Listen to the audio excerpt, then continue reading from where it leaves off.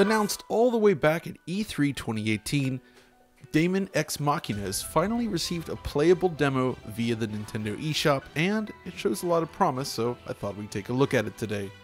But what is this game exactly? Well, at its core, this is a Nintendo-published, mech-based action game for Switch, powered by Unreal Engine 4, and developed by First Studio, a subsidiary of Marvelous. Kenichiro Tsukura, who previously worked on the PS2 era of Armored Core games, takes on a producer role for Daemon X Machina, and it's clear straight away that From Software's classic mech series serves as a source of inspiration here. It's a beautiful game with a lot of potential. It's fast-paced with some great animation work and effects, but when it comes to technical performance, well, this pre-release demo certainly raises some concerns. So what is the state of Daemon X Machina then? Let's jump in and find out.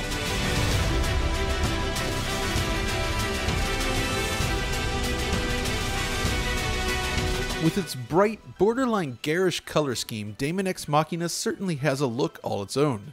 The game presents open-ended maps featuring a mix of buildings, dusty terrain, and a bold selection of colors. While constrained by a mission barrier surrounding the mission area, the maps themselves feel suitably open and ripe for combat both in the air and on the ground. The gorgeous blue sky in early missions contrasts against the dusty desert to great effect, while barriers feature the stifling effect reminiscent of printed color manga. Vast structures are bathed in deep shadow, while a subtle ground fog lends extra atmosphere to the world. It's fair to say that visually, the first impression is strong, but look a little closer and image quality leaves a lot to be desired. You see, the rendering resolution, while very reasonable for Switch, lacks any sort of anti-aliasing or image treatment whatsoever, resulting in a highly aliased presentation with a lot of shimmering. So what is the resolution then? Well, when you're playing in docked mode, Daemon X Machina targets Full HD 1080p, but this drops regularly, spending most of its time closer to 1664 by 936 or so. When playing in portable mode then, the resolution drops to 896 by 504, but we notice dips as low as 408p. Now presumably, as we saw with docked, it can reach the full native 720p of the Switch's screen, but I did not encounter this during any of my testing, and when played on the Switch itself, the image quality is often rather poor. So again, while the results aren't bad in terms of actual numbers, it's the lack of anti-aliasing that really detracts from overall image quality, leading to a rather pixelated looking game. This is one key area I'd like to see improved with the final product. Now, even though image quality is rather poor, most of the rest of the presentation looks really nice. The mechs themselves are huge and detailed with excellent texturing.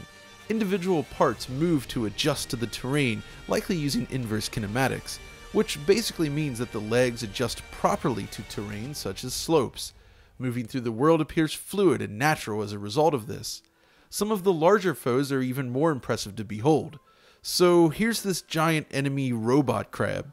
To defeat it, you need to attack its weak point for massive damage.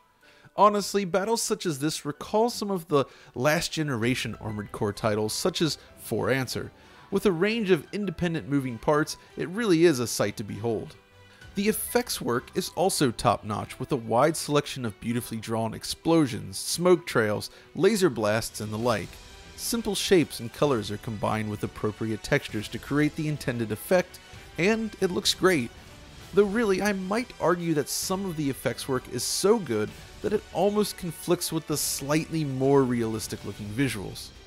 Then there's the world itself, and this is where the game falls a tad short. While the overall design of the world and the structures and the color usage are all excellent, there's a lot of limitations such as relatively low resolution textures and tons of shimmering that detract from the overall presentation. It is neat to see how destructible parts of the city can be, however. Another point of interest, the shadow map rendering. In keeping with its unique visual style, shadow maps are filtered in such a way to appear almost blob-like. This reduces the need for high-res shadow maps while reducing typical shadow map cascade issues where shadows appear more pixelated at a distance or at oblique angles. There is a noticeable cutoff point in which shadows are no longer drawn, but the shadows themselves look relatively clean. This style of rendering does not necessarily work with a super realistic style of design, but it's very effective in this game. Another nice touch is light bounce. Using Unreal 4's global illumination features, sunlight bounces realistically off surfaces. Notice how the color of the sand is reflected in the armor of your mech here in the desert, for instance. So visually then, the game looks similar in both handheld and docked mode, but there are predictable drops in quality. Texture clarity is reduced as a result of the lower resolution, while things like vegetation appear chunkier. Depth of field also appears shallower at lower resolutions, while texture filtering is reduced. Basically, it's all the differences you would expect to find between docked and portable mode. Really, overall, the visual makeup is borderline excellent, but subpar image quality and some other strange choices do detract slightly from the presentation. And honestly, none of this would be a huge issue if the performance held up. So, let's rewind a moment here. A couple weeks back, you might remember that I took a look at Yoshi's Crafted World on Nintendo Switch, praising it for its use of Unreal Engine on the Switch. The resolution is even lower than Daemon X Machina on average, but it more than makes up for this with excellent visual design and a silky smooth 60 frames per second frame rate. By now, I think it should be rather evident that Daemon X Machina does not target 60 frames per second, but unfortunately, things are a lot worse than it might first seem. Basically, in its current state, the game runs very poorly. Now, let's be completely fair here before we get into this. This is a pre-release demo, and the developers have plenty of time to optimize. However, as they were looking for feedback, I think it's important to discuss the performance here in its current state, as there are two issues to discuss. Firstly, there's frame persistence or frame pacing. Now, we've discussed this many times before, but to reiterate, this refers to the length of time a frame persists on screen. At 30 frames per second, each frame should appear for exactly 33 milliseconds before a new frame is drawn. When performed properly, this creates the illusion of smooth, consistent movement even when your frame rate is a tad lower, such as at 30 FPS. Unfortunately, Daemon X Machina fails this test spectacularly. This is without a doubt the single worst example of bad frame pacing I think I've seen in years. It's so wildly unstable to the point that it appears as if the game cannot run fluid even when it's hitting its target. So I'm holding out hope that by the time the final game is released, this problem can be sorted, as I don't think it's too late. Then again, there is that From Software connection here with the game's producer, so who could say? I'll cross my fingers and just hope for the best here. This is only a small portion of the problem, however. The main issue here is that the average frame rate is abysmal. As a game published by Nintendo, though not developed of course, I would hope that these issues can be sorted by release, but basically, the game targets 30 frames per second, but in nearly every single battle, it slips well below this point. Sometimes it hangs in the mid-20s, but in more severe instances it can drop to around 20 frames per second and often lower, and usually for an extended period of time. Basically, the frame rate is so low at points that it genuinely impacts gameplay. Flying around through the sky while attempting to target enemies at 20 frames per second just doesn't feel great.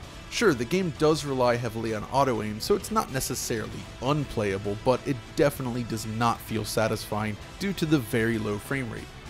So what about portable mode then? Well, with its massive cut to resolution, I feel that the average level of performance might be ever so slightly higher. But honestly, the performance is still very poor across the board. Bad frame pacing with serious performance dips. I mean, you can see that this mission here actually comes close to holding the 30 FPS target, though the frame pacing is terrible, but later when a boss appears, it dips down to the very low 20s. So again, it's really the same problem. So basically, this is a game that really does still need a lot of work before release, but this late in development, I do kind of worry whether or not it may be possible to eliminate these issues. Would a more dynamic resolution help? Well, if it's CPU related, perhaps not, but either way, we'll certainly give it a second look when the game is finished. At least the loading times are rather quick. They're not super short, I suppose, but it's never distracting, and that's a positive in its favor. And really, the overall look and feel of the game has a lot of potential. I love the visual style, I love the controls, and the concept. It does feel like a more anime-inspired take on Armored Core, and I really think this could work. On the flip side, the performance is just terrible and image quality is poor, both of which detract from the experience. The only other critique that I'd like to mention here centers on the user interface and HUD. Essentially, during gameplay, the HUD feels remarkably intrusive on your gameplay space, which, combined with the low FOV, leads to a less than optimal play experience. Couple that with enemies that are sometimes difficult to differentiate at a distance, at least before the targeting box kicks in, and, well, I still feel that there's some improvements to be made here. I will, however, say that the soundtrack has grown on me. After expressing disappointment in my last Twitch video covering Yoshi's Crafted World, Daemon X Machina offers something much more fitting to its action, I think.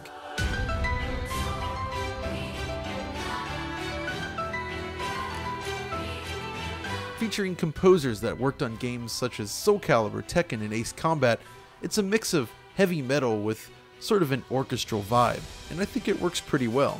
It's just that the default volume is rather low for the music. But really, that's basically where we're at overall. The game has a lot of potential, but still needs a lot of work as well.